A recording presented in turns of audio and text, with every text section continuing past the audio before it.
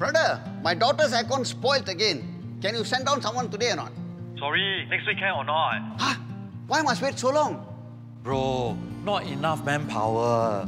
The government come up with what? Hiring quota for foreign labour.